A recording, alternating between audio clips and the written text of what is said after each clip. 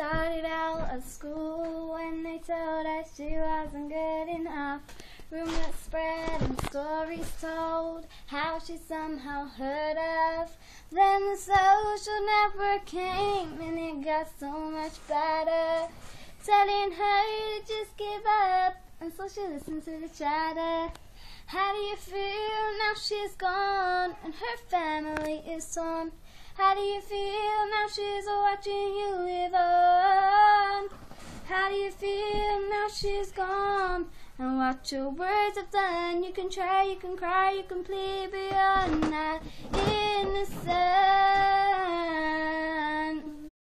Listening to that, and now we'll be showing you a few more images. This video is made by Tyler Dillimore, Rebecca Rodand and Cheyenne Dillimore.